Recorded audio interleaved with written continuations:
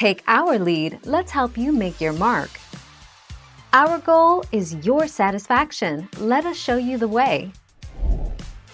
Timmy Adelakin has become the first black valedictorian of South Broward High School in Hollywood, Florida, and has the highest GPA ever recorded at the school. According to Yahoo News, Timmy Adelakin, whose parents were born in Nigeria, finished his high school career with a 5.604 GPA.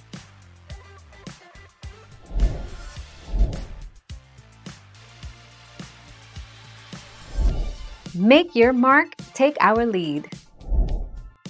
GPAs can be based on a 4.0, 5.0 or 6.0 scale.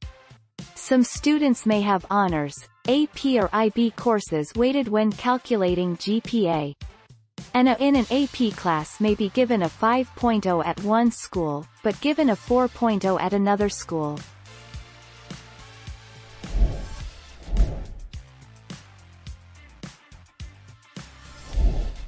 Take our lead. There's no minimum required GPA, however, competitive applicants typically have a 3.5 GPA or above, and mostly as in math and science courses.